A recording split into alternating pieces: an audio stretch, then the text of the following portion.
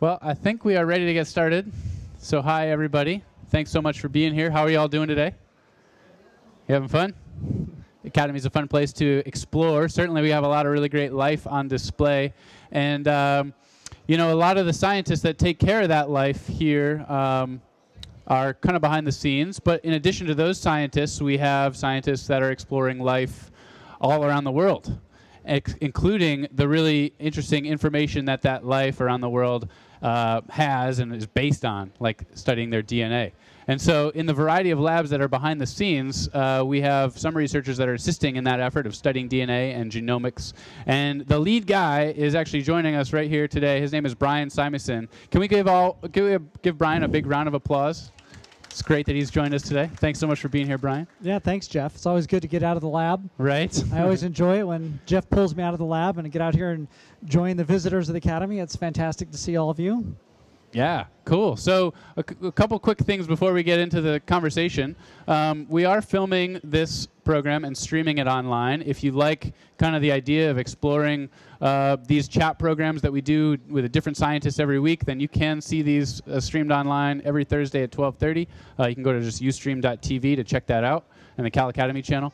And then also, in addition to that, we'll be filming it with a different camera that's actually meant to be taking video for a promotional film being made by the Academy. Okay, so if you all are interested in not being filmed for that, you don't want to appear in that film, then you can just talk to this guy over here, Grant, and his partner Shauna, who may be joining us soon, and we'll just make sure that you're not in that film. Okay, so just a quick little announcement about that.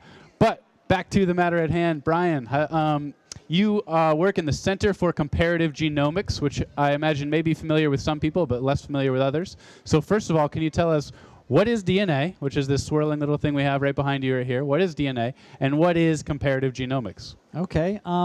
Yeah, I'm director of the Center for Comparative Genomics. I went to undergraduate school at UC San Diego, and I studied genetics and physiology.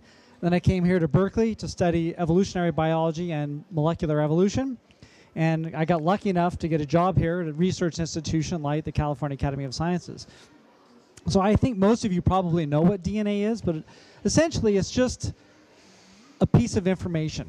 It's a source of information, and it's made up of 4 different molecules, A's, G's, C's, and T's, which we call bases, and they're strung together in enormously long strings of bases. The human genome has 3.2 billion of these bases.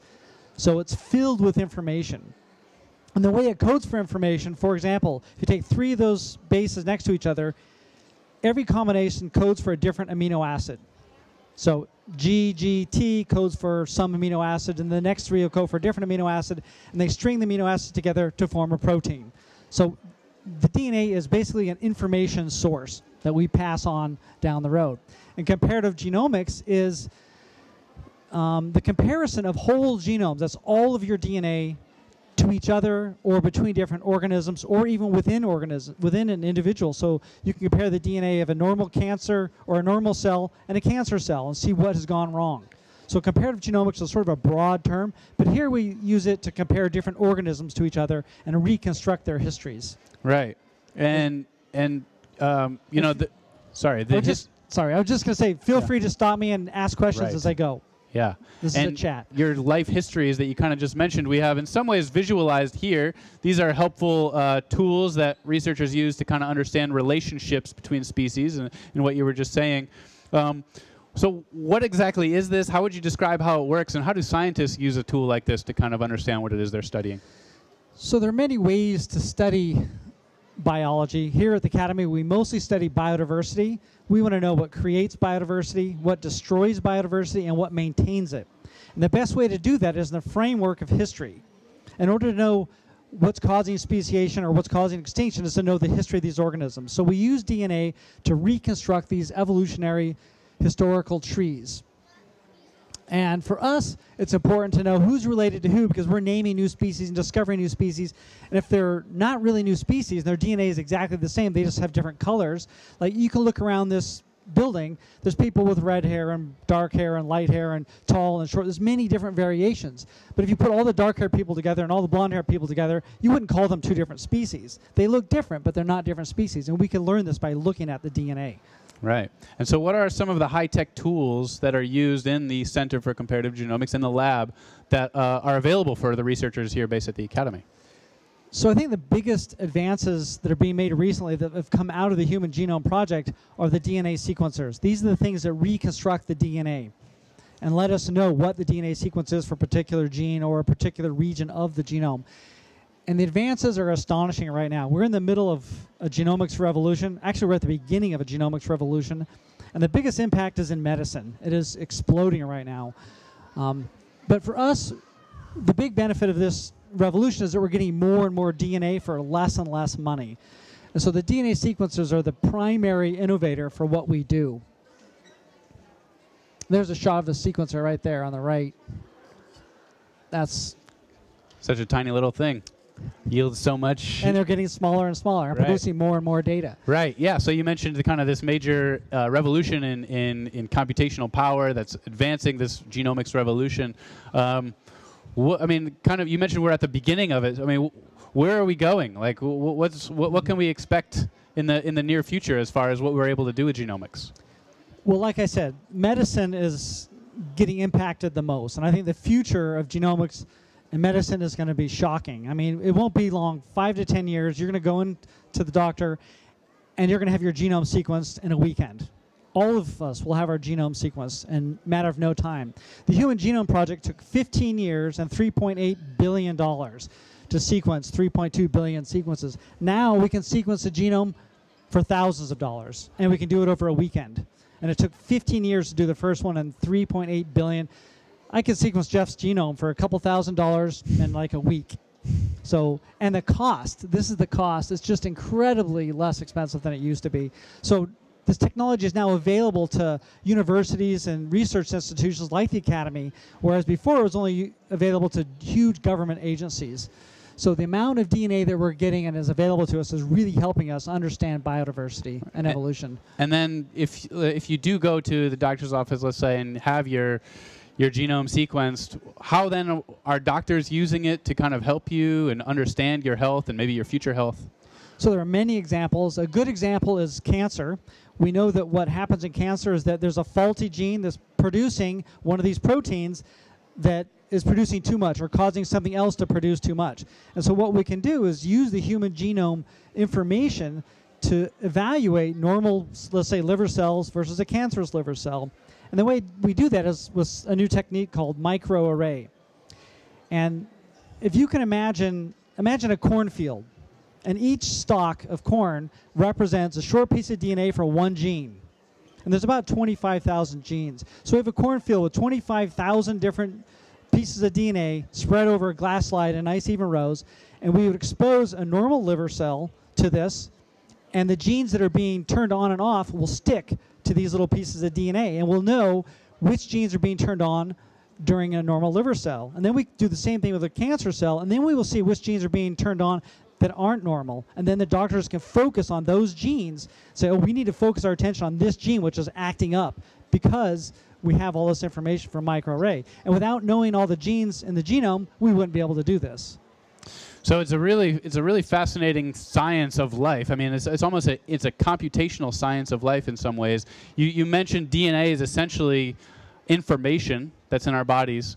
I mean, is it really that comparable to computers, that this information in DNA is similar to information stored on a hard drive? It's actually very similar to computers. As you know, computers produce programs with binary code, zeros and ones. You always hear zeros and ones. You see pictures of zeros and ones flying around commercials.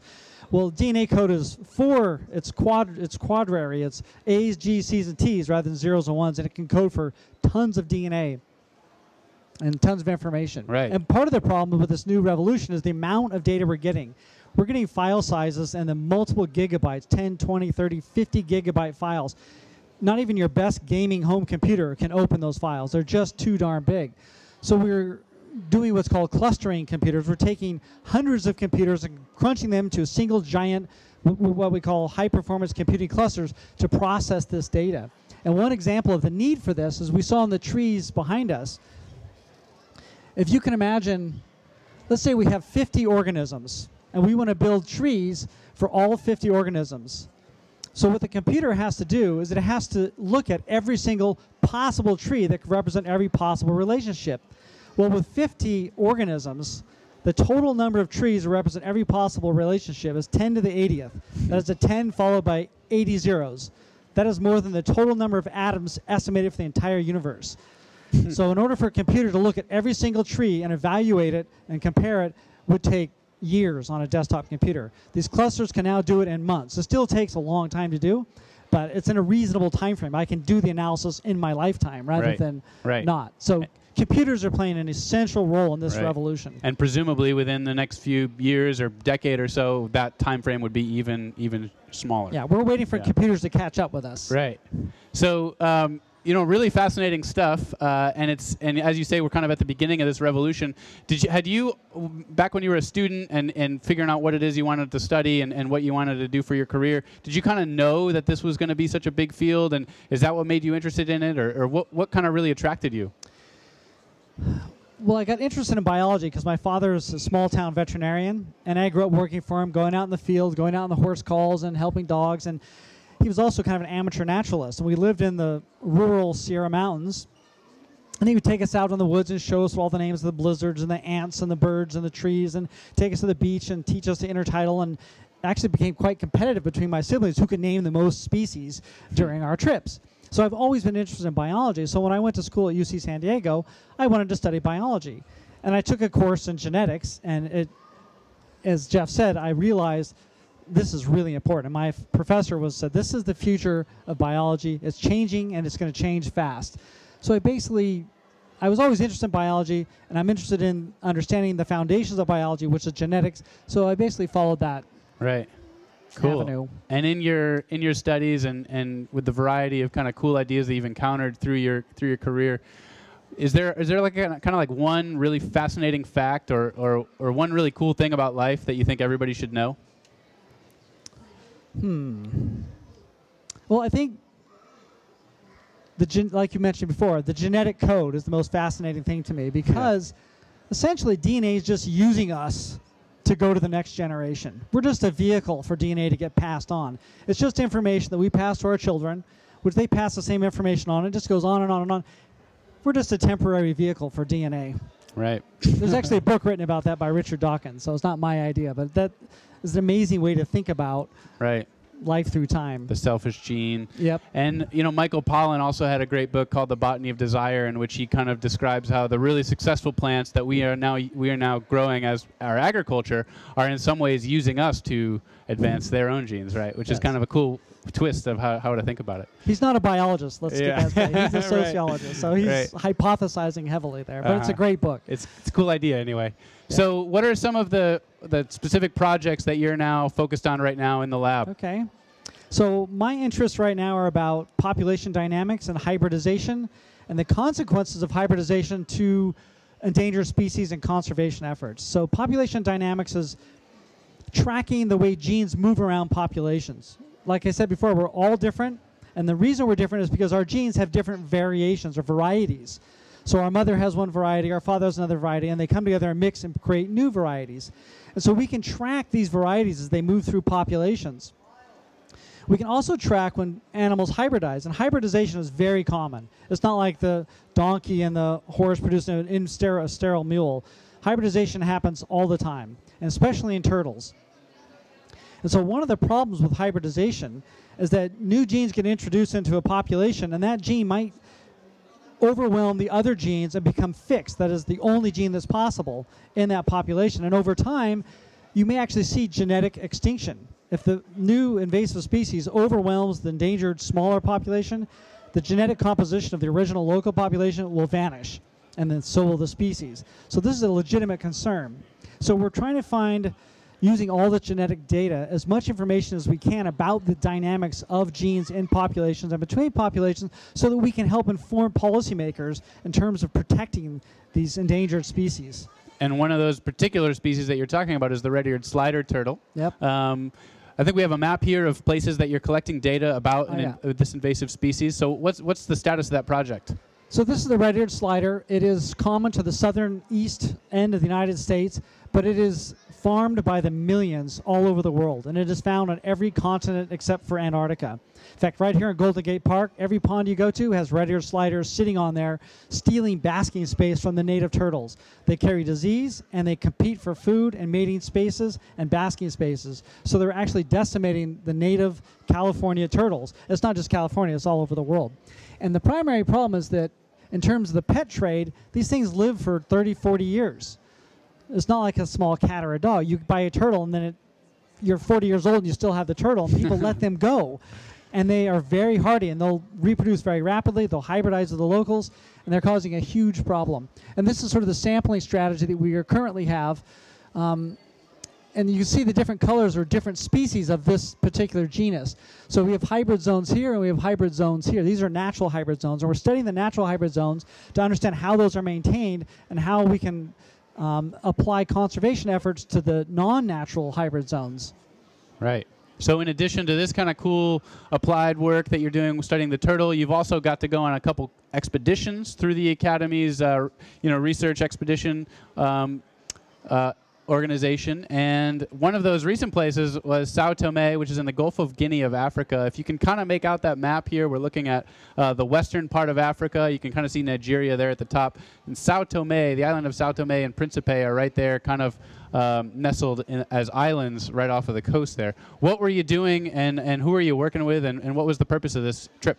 Yeah, so the expedition to Sao Tome is an ongoing project. It's been going on for about a dozen years, and we go back every year to basically evaluate the biodiversity. We're trying to find a biodiversity baseline. What's there?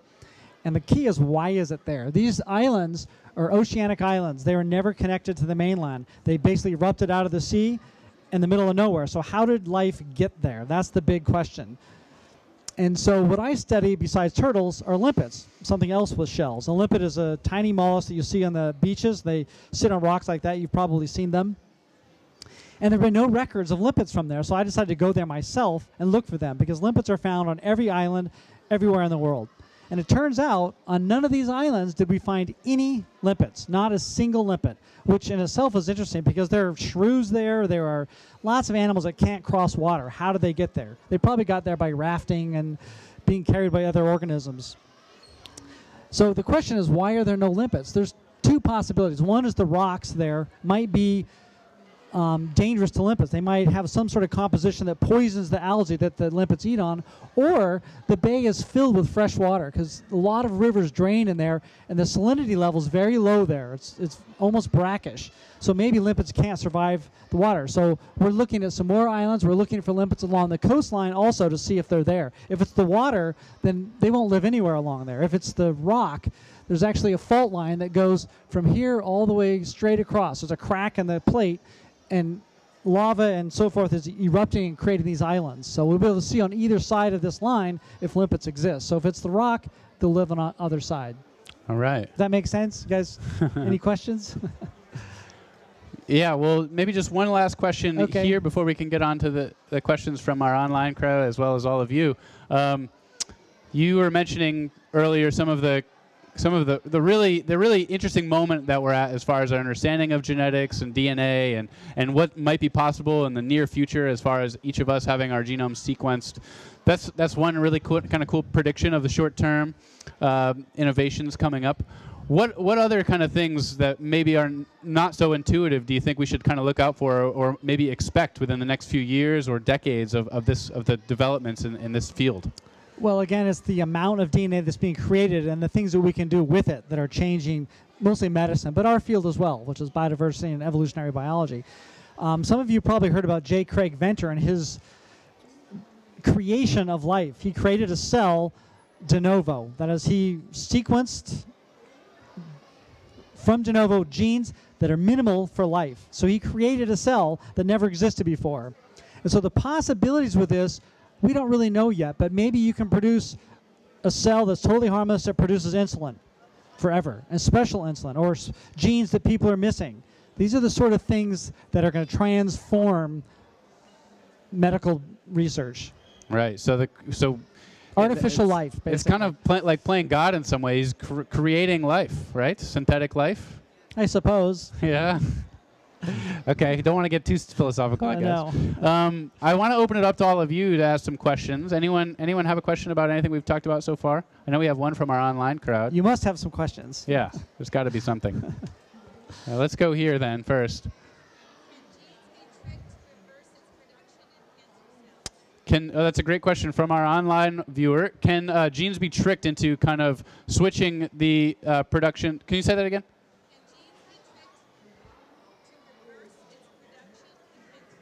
To reverse the production in cancer cells. So if it's a genetic problem, they can't really change the genes inside of every cell of your body. There are millions of cells, and each cell has the DNA in it. You can't go through and change all the DNA. But what you can do is you can augment it by inserting maybe cells that can produce the protein that you're missing. What it is you're missing a protein or the protein's faulty. So you can add something that blocks the bad protein or produces the proper protein. So that's sort of genetic or gene therapy is what it's known as. Mm-hmm. Okay. Do you have a question? No? Just stretching. Okay. Next question, anybody? Yes. Yes.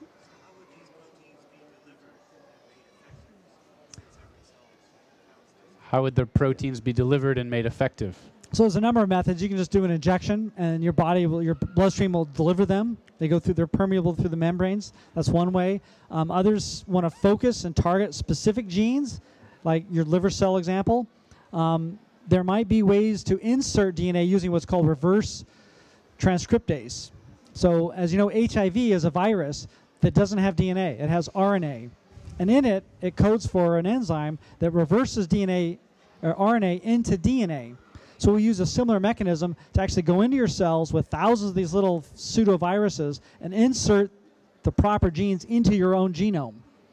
This only goes to your somatic genes, not your reproductive genes, so it won't be passed on, which is the bad part. But so you may survive cancer, but then you'll pass on that gene to your offspring. Right, yeah. But there are probably many other ideas they have out there that they're working on. It's amazing what's happening right now. Right. If we wanted to learn more about kind of, this cutting edge of life science research, what do you recommend people do as far as, places to go to find really good information about it? Well, the Human Genome Project actually has a website with all kinds of information and links. They have videos. But you can also just go to Wikipedia. I mean, the amount of information on genome science on Wikipedia is extremely accurate. Not like other things, but it's very accurate, and it's maintained by mostly biologists. So it's a great resource. Okay. I mean, you can just Google it, and you'll find good information. Right. Okay. Any other questions? We have one here. Yes.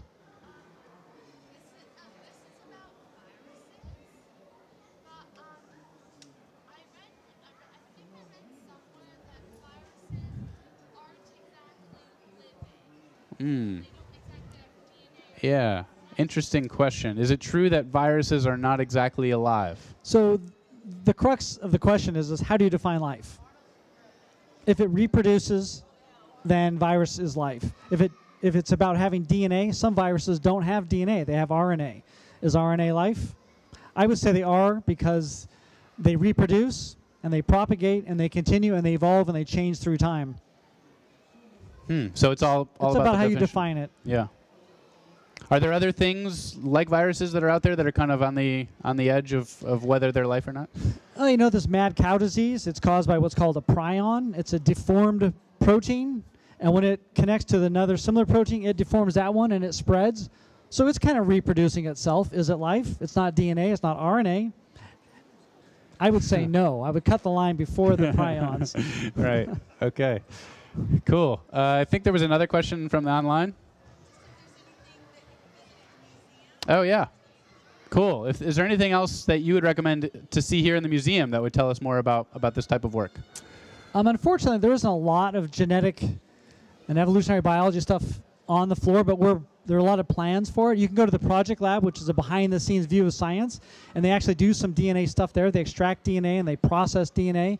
So we project the computer screens up on those nice video screens, so you can see what the genetic scientists are doing and actually watch them play with DNA.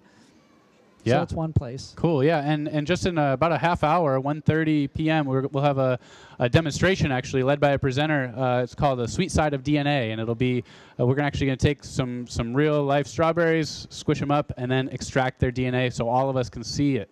And that's going on in a half hour. So if you want to see that, that'll be a really cool demonstration. And there'll actually also be instructions there about how you can do that yourself at home using basic household ingredients, or you can do it in the classroom. So if you want to grab one of those instructions, go to that program as well. And actually right behind us is a Science in Action videos that talks about some of the researchers, and all of them use DNA there as well. So. Yeah.